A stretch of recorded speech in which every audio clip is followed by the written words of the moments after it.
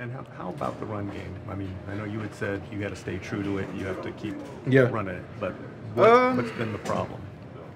Gotta go back to the drawing board, you know. Gotta go back to the drawing board tomorrow and figure it out. You know, it's work to be done, and we gotta make sure we do it.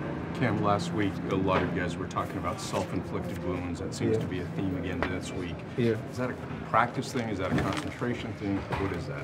Well, probably it could be a mixture of both. You know, it could be a mixture of both. But whatever it is, we gotta get it under control. You know, there's no excuse, no reason that we should have as many mistakes. And we gotta fix it. You know. When it's 9-0 so quick, mentally take me there.